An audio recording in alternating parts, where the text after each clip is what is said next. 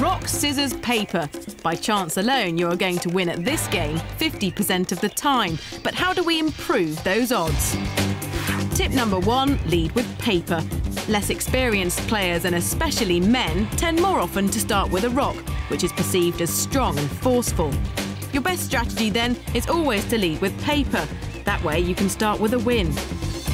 It's also true that inexperienced people often give the same throw twice, so play to expect that. But they then also rarely play 3 in a row, as people hate to be seen as predictable. So if you see 2 the same, play the third to expect a change. Tip 4. If you're ever stuck for an idea, play the throw that would have lost to your opponent's last throw. Inexperienced players often subconsciously play the throw that beat their last one, so you do the opposite, you'll win.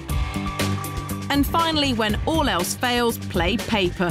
Statistically speaking, in competition play, scissors is thrown least often, which gives paper a slight edge. 5 top tips of rock, scissors, paper. You'll never lose again.